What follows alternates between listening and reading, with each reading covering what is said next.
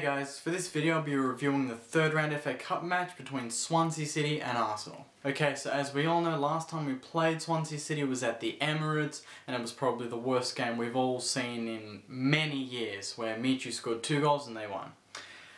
This time around though, it was a better result. It wasn't a great result, it was a draw, it was 2-2.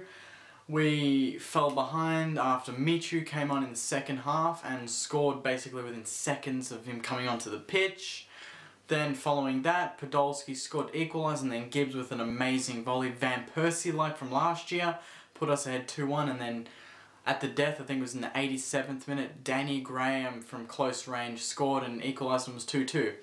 And I might as well skip the first half because nothing really happened. It was just boring. Swansea deserved to be ahead. They had a lot of possession, passed the ball around well and created a few genuine chances. We didn't. We were slow on the ball and lethargic, and we just didn't have any movement up front. Walcott tried to hold the ball up, but he's just not strong enough. Drew was there. He was up front as well with him, so he helped out and just balanced our attack out a little bit, but it wasn't enough to generate any genuine chances like Swansea did. Second half though, 4 goals all up, which is pretty decent. At the end there, Koscielny had a couple of really good chances from across. I think one was a header and then one was a half volley, and he almost scored it. So at the death there, we could have pinched it, but 2-2. Now we've got to go and have a rematch at the Emirates. I think going into that game, Swansea will be pretty confident. Michu only played about 30 minutes and he scored a goal. He scored 3 goals in 2 games against us, so we've got to keep an eye on him. But on our performance though, first half, get that out of the way, that was slow, that was boring, no creativity at all. Second half, we passed it really quickly and players were actually making runs. I don't know why we just switch it on like that. I mean, Arsene Wenger obviously said something in the room, but why does he have to do it at halftime? At the start of the game, he obviously does say something before the teams run out. Why don't they listen to him then? Why do they wait until halftime to actually do something? For the first 10 minutes after half-time, we played really well. We were pushing Swansea back and creating a few chances. But then they scored for Michu and we were just, we were just all over the place, really. The defensive errors were just flowing, and that's really what led to the Michu goal. I still don't like that it's Mertesacker and Koscielny. Mertesacker and Koscielny is better than Koscielny and Vermaelen, I'll give him that. I said that in the last video that I didn't like that. But I still think Mertesacker and Vermaelen there, that's the best partnership we can have. Kibbs was great. He's had a few down games in the last couple of weeks. Sanya was pretty good as well. So at the back it wasn't too bad. It's just positioning and the chemistry between the players. And I mean, there's not a lot of games where Mertesacker and Koscielny have actually played together this season, so I'll give him a break there. But in the future, hopefully it improves. Up front, first half, no movement, no creativity like I said. No connecting between the players. But when Podolski came on though in the second half, it all changed. He got into it, he got the players running, created a few chances, and really did help us to pinch the draw. He did score, and he had a few other chances that he could have taken. So I think he was the real difference in the end. So good on you, Podolski. He came off the bench and he did something, just like Michu did with Swansea.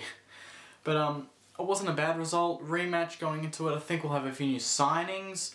David Villa is strongly linked to Arsenal. I think we've basically signed him now, which isn't a bad effort. 31 years old, I know. He was very good at Barcelona in his early years until he got injured and he hasn't played and hasn't been able to push himself back into the first team. But to get Villa, I think would be a very handy pickup. He's definitely a classy player that can finish off any chance that he gets, and he knows how to play the passing game that we want to play, and he could even bring a few ideas that Barcelona have, taught him. So that would be handy as well. Anyway guys, that's it from me. Leave your comments below on the result. I'm pretty happy with it. I'm glad that the team responded from 1-0 down, the resolve that we showed, and the fact that we actually hit the front. It's annoying that every time we hit the front we do concede, but Swansea aren't a bad team, and last time out we lost to them 2-0. This time we drew with them 2-2, so it's an improvement, and hopefully from there we win in the next FA Cup match against them and we get into the next round, because we're pretty far behind the Premier League. But I'm not going to give up on the Premier League yet. I know all of you think it's over, the commentators did, but weirder things have happened. We can do it, we just need to hit some form. Man United nearly got knocked out in the FA Cup. They weren't great, they pinched a 2-2 draw as well, so it wasn't a bad result when you consider the other results that have occurred as well. But anyway guys, comment below, tell me what you thought of the game. Like the video, it really does help me out a lot, and subscribe above. Thank you all for subscribing again.